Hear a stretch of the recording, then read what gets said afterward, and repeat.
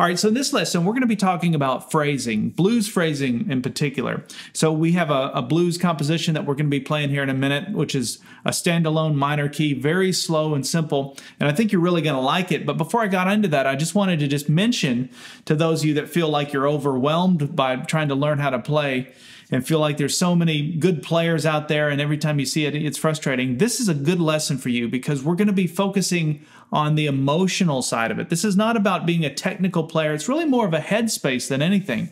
So I'm just going to be sharing some of the things that I've learned through the years and little things that I've picked up on that can really help improve your phrasing. So by the end of this, I think you're going to walk away with a whole new set of ideas. And if you haven't seen any of my videos before, my name is Brian, and I have a website called activemelody.com. And it's 10 years worth of in-depth lessons just like this one, which are all designed to help you become better at improvising, jamming on the guitar, writing your own music. That's really what they're all geared towards. And it's the good stuff, the roots kind of stuff, you know, old school country and rock and blues and that kind of thing. None of the cheesy, you know, kind of metal stuff. That's just really not my thing. And probably not yours if you're watching this. So if you're interested in that style of music, check out Active Melody. But in this video, we're going to break down the composition, which I'm about to play. We're going to break it all down note for note. I'll share all of my phrasing ideas. And if you want to get the extra material, like the tablature, which you can print out and access later, or access to the on-screen tab viewer, which is interactive, you can highlight sections and loop it and have all of that. You can get those things by going to activemelody.com, go to the weekly lessons page, and do a search for EP420.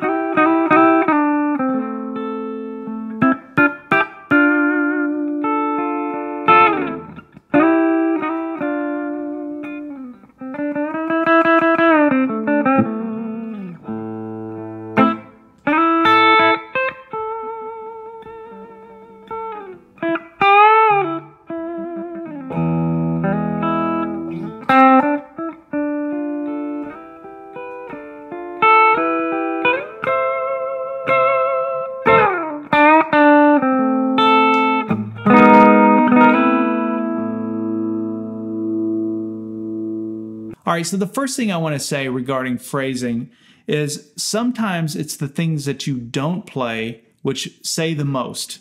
So phrasing is all about you know, making little statements and telling a story and bringing emotion into your playing. It's not about being the fastest gunslinger in the West. You know, there's a time and a place for that, but most of us, that's only a top, you know, the top 1% of guitar players that get to that level of being super technical. They have all the God-given talent, you know, that good ear, they've got the right tendons, their fingers are long enough and all of that. I'm not talking about those people. I'm talking about the rest of us.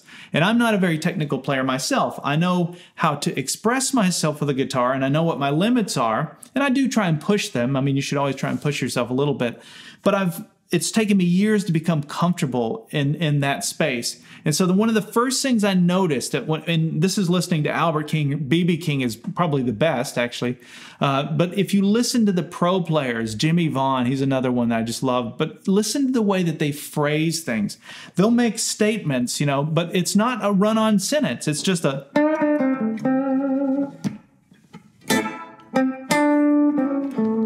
It's simple. But as a listener, I can hear that and I can feel comfortable. It doesn't feel make me anxious as a listener. It's actually a great story and I want to hear more of that story.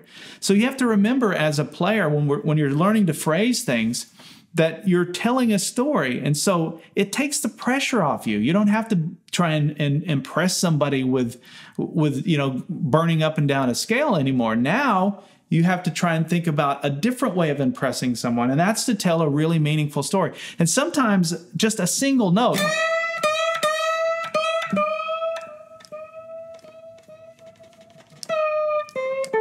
that kind of thing, can really turn heads more than somebody that's going all over the place. And just remember, it's a good thing to stop and pause. A vocalist does that. They stop and they catch their breath before they go on to the next phrase.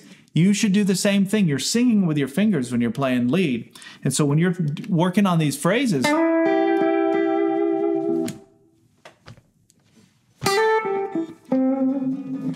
You hear that? It's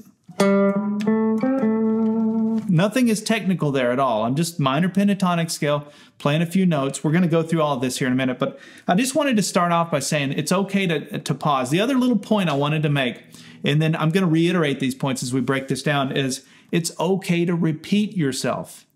Just remember that it's okay to repeat phrases, repeat licks, even as you're doing them. For example, little triplets like that. I mean, how many blues songs have you heard with that kind of thing in it, right?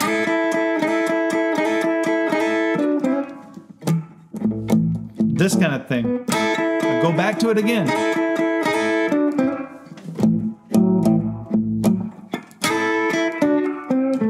We'll repeat it again. I see a lot of beginner players that they're not taking advantage of that. And it's because you're nervous. When you're just getting into it, especially if you have an audience and people you haven't played for, and maybe you're trying to impress somebody, you're trying to even impress yourself, I don't know.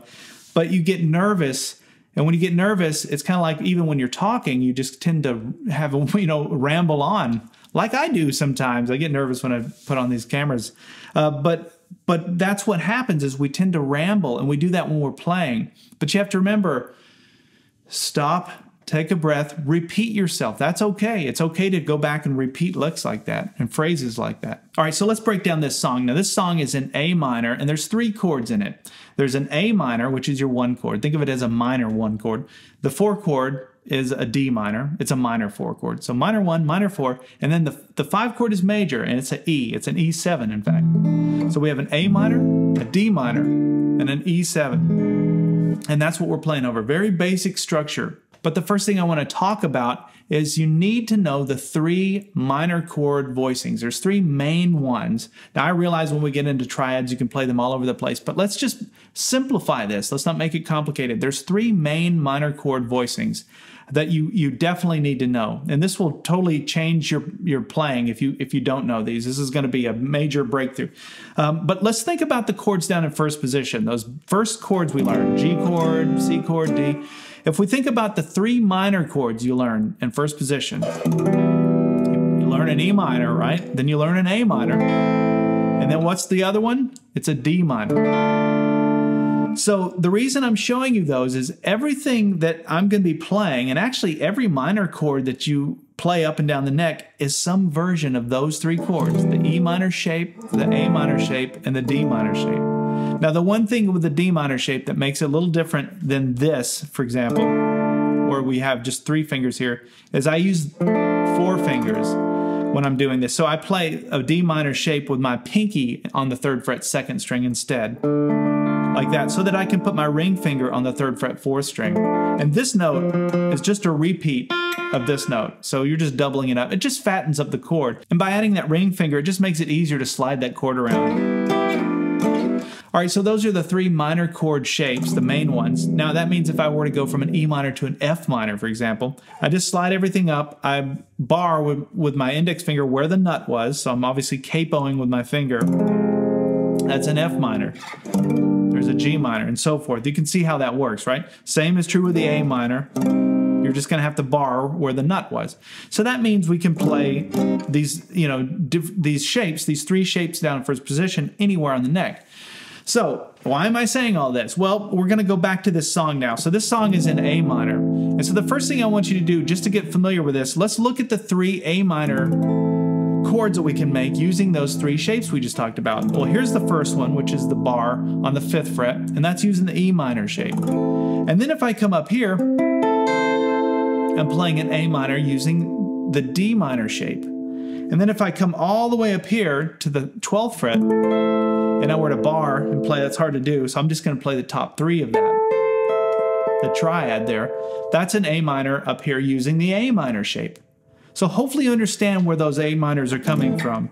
E minor shape, D minor shape, A minor shape. All right, so now that you have those 3 minor chord voicings, now we're going to connect the minor pentatonic scale to those chord voicings. You know how you have the different patterns of your minor pentatonic scale? You can connect those patterns back to these voicings. So the E minor shape, we have pattern 1.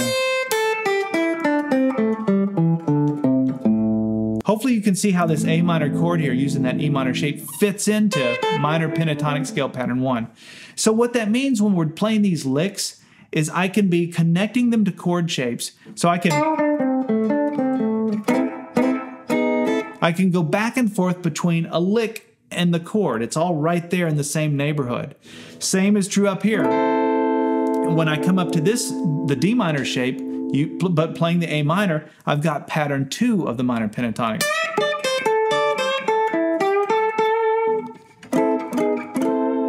Right? And so really what that's doing is kind of, I mean, if you think of the chord shapes, that's just what an arpeggio is. The arpeggio is just the notes in the chord. So you're really connecting the arpeggio to the minor pentatonic scale, but it gives you a nice framework. Same up here, you've got your pattern 4. Right? And then you've got your A minor up here using the A minor shape. All right, so now we have all the background information out of the way. Let's break down this song. So I started this on the 5 chord, which is an E7.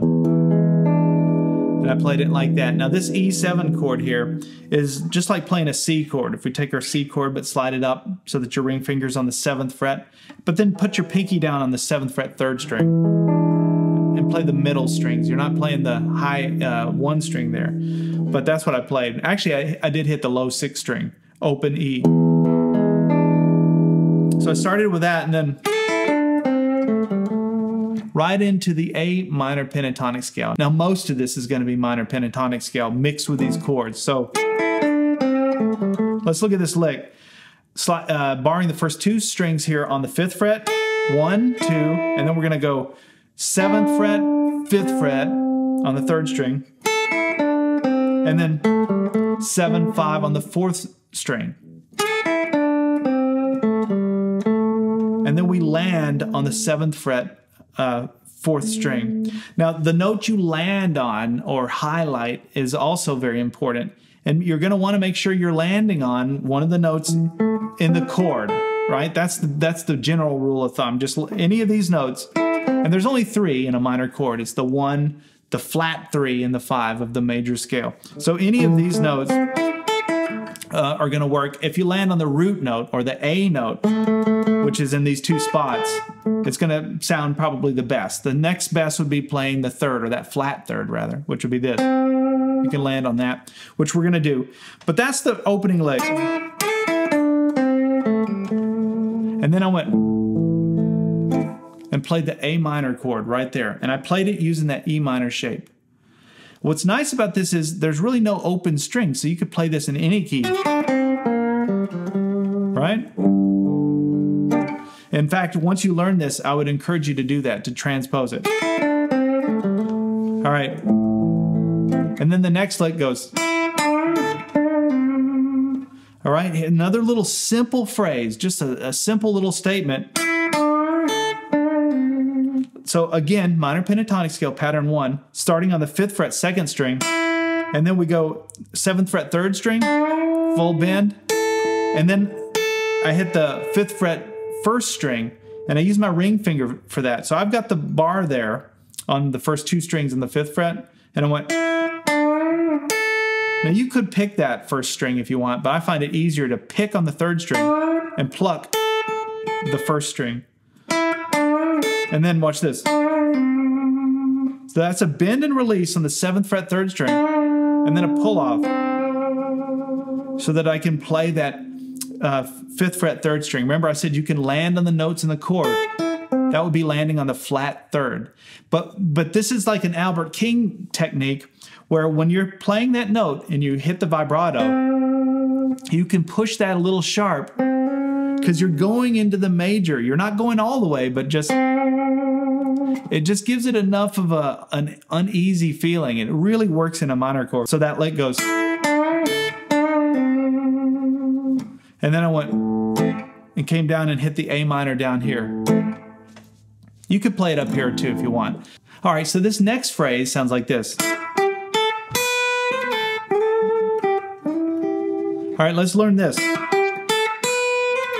Now, where this is coming from would be an A minor, add 9.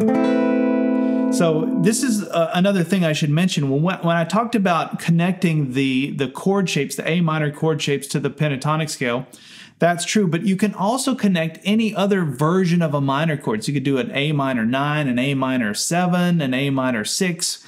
You know, there's all these different variations. And so what I'm doing here is it's called an A minor add 9. I just love that sound. In fact, I ended this song with that sound. It's kind of an uneasy thing. But this note would be the 9. That'd be like if we're going through the minor scale, we would go up to the 9th interval. It would be that note. And so when I played and landed on that note and sort of focused on that note, that's why, is because I was connecting it in my mind to this minor 9 sound chord. Okay, so it's 5th fret 2nd string, 8th fret 2nd string, 5th fret 1st string, and then we go to the minor 9 there, which is the add 9 rather, 7th fret 1st string. So this is how I do it, is I play it and I slide up a fret to the 8th fret and then back to the 7th fret, and then do a pull off to the 5th fret. So all of that was picked once. Now I see other players do this kind of thing like this. So they're doing like a pull on, or a hammer on, pull off, pull off. It just depends on what's easiest for you. If that's too difficult, just skip it, go. That would be fine too. You know, don't let one little technical thing throw you off completely, or shut you down rather. Always work towards it. I'm not saying just bypass something if it's too difficult, but don't let it stop you from finishing a song, right? Okay. After that, I slid up into pattern 2 of the minor pentatonic scale and played another A note, but we're playing it now on the 10th fret 2nd string. And then 8th fret 2nd string, and then watch this. This is middle finger on the 9th fret 3rd string, index finger on the 8th fret 2nd string. And this is Blues 101. This is the pattern 2 of the minor pentatonic scale, but this little harmonized third here, you hear that all the time in blues. Triplets, it's used single notes, like we're doing here. Lots of different uses for it. But just know where that is in relation to your, pattern 1 or pattern 2, however you can see it. But just, you can use that. And let that be a go-to thing. Back to our phrasing ideas. First of all, like I said, it's okay to repeat a phrase. But just get this into your vocabulary, so if you ever get lost when you're soloing, it's a great go-to until you can get your head back in gear. That's what I do. I have a lot of little spots in the neck that I can go to when I get lost, and it happens all the time. Okay. So that's how we conclude this. So we're playing just strings 3 and 2 there, using that little shape. And then sliding back into pattern 1, 7th fret 3rd string, 5th fret, and then down to the 7th fret 4th string.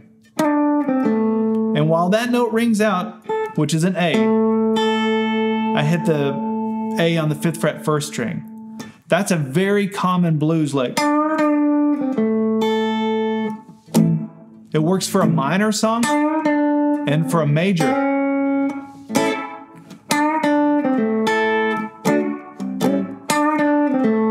Right? And you hear that in a lot of Chicago blues. It's even in Delta blues. It sounds really good with really heavy overdriven guitar as well. Okay, let's take it from the beginning and play up to that point.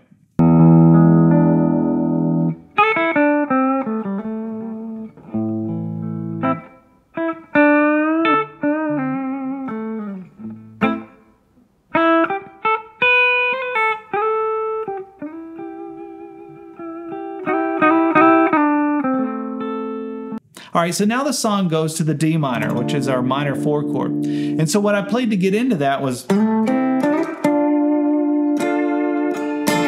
so let's look at that. 7th fret 4th string, strings 2 and 3 on the 5th fret, and then we're sliding back into that same lick that we were just playing. Now I'm using my middle finger and ring finger to do that. That's that pattern 2, bottom part of pattern 2, right? Same thing.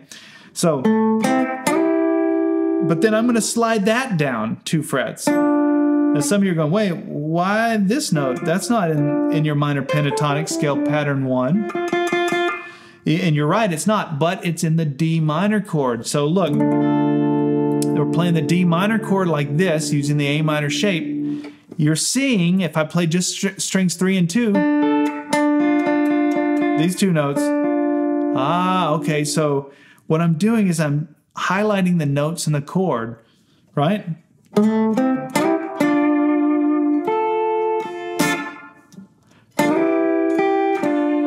And then I slide it up and then back into the chord. This is a minor, minor chord trick you can remember going forward. Anytime you're playing a minor chord, it doesn't matter if it's over the 1 chord or the 4 chord, you can always slide up 2 frets this direction towards the body of the guitar and then back down with that minor chord using any of those voicings I just showed you. Okay, so what I mean, like if I was playing an A minor here, right? And then you go to the 4 chord. Right? It's a great little vamp. And then to get us back into the A minor from that D minor, I went. Right? Little kind of aggressive lick. Kind of fits into the phrasing thing where it goes back into the emotional part of it. I'm just, I'm not doing anything technical. But I wanted to throw that in just to give you ideas. So I'm just doing a bend. It's nothing elaborate with my left hand. My right hand is just doing downstrokes, picking string 3 there. So 7th fret, 3rd string. And where I'm at mentally, in terms of scale, is I'm back in minor pentatonic scale pattern 1. Right? Even though the song was still transitioning to that 1 chord, you can go ahead and play ahead of the chord a little bit. This happens all the time and when you're playing lead. So after I played the bend, release, 5th fret 3rd string, 7th fret 4th string, 7th fret 3rd string. So you can see my ring finger covered both of those strings. Back to the 5th fret 3rd string, and then you land on the 7th fret 4th string. So actually it was a half bend when I did it. It wasn't a full bend. Sounds a little more bluesy or aggressive when you just do a half bend. Just practice that. I remember having a hard time doing that when I learned to do that. But you can do it in 15 minutes if you just keep practicing this kind of thing until you get comfortable with it.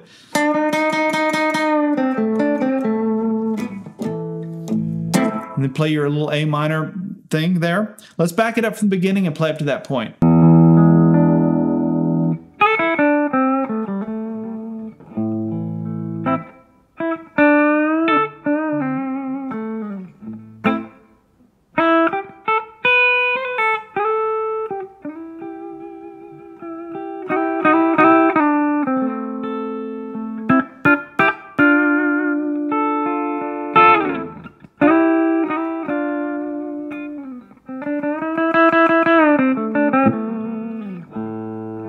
And then the next lick was Albert King kind of lick. We're back in minor pentatonic scale pattern 1. Just barring strings 1 and 2 on the 5th fret. This is kind of Chuck Berry, right? That's another must-know area. So you got up here, and then you got this in terms of playing 2 notes, 2 strings at once. This is just another one you got to know. 5th fret 1st string and 2nd string at the same time. And I went, so slid into it on the 2nd string, 1, 2, and then 8th fret 1st string, back to the 5th fret 1st string. So,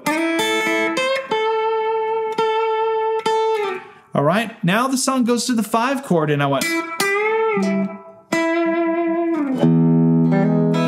right, into the E. So I'm now dropped down to the 2nd string, still minor pentatonic scale pattern 1, but I'm in, I start on the 5th fret, 2nd string, I come up to the 8th fret, full bend, release, and then it did a pull off down to the 5th fret, 2nd string. Now this note is a must-know note. You have to think about this note. Anytime you're playing a blues and you're going to the 5 chord, this note, get it in your head from your minor pentatonic scale pattern 1.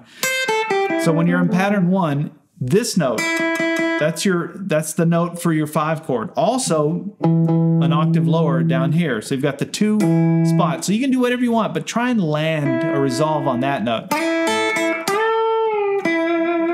Right? So that's why that sounds so good. Because I'm playing the E note. And then I go into the 5 chord, which is the E. Okay, so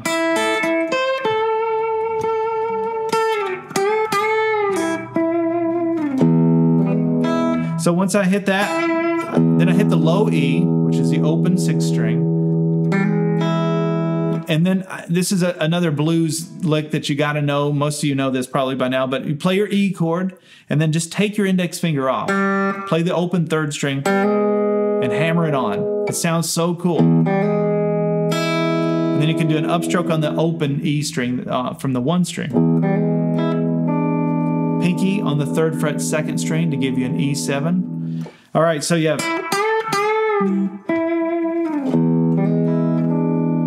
how bluesy is that? It doesn't get any more bluesy than that. And then we go back to the 4 chord. And I just slid into pattern 1 for a minute. 7th fret, 4th string. 5th fret, 3rd string. 7th fret, 3rd string. Slide up to the 9th fret, 3rd string. And then watch this. Now I'm back into the chord shape. This is why I started off this thing breaking down these chord shapes. It's your D minor chord, but I'm playing the triad, just the top 3 strings. You gotta know this. It's easy to play because it's a little stair step. 5th fret, 1st string, 6th fret, 2nd string, 7th fret, 3rd string. But know where that comes from, that triad.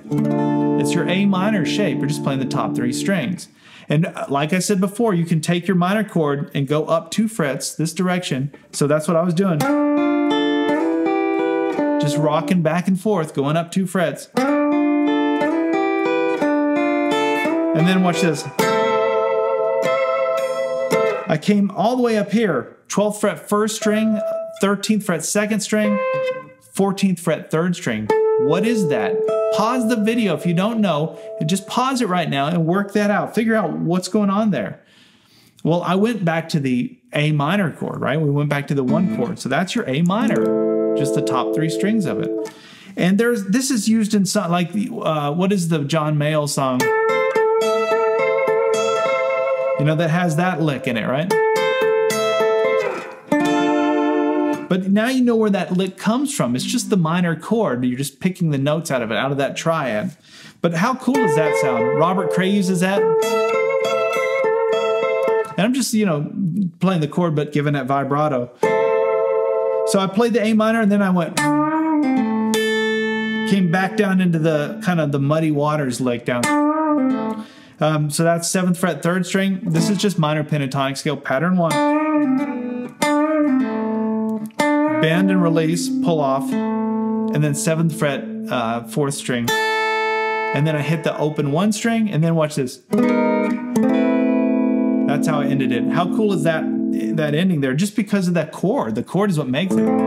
That's the A minor add 9 that we talked about when I played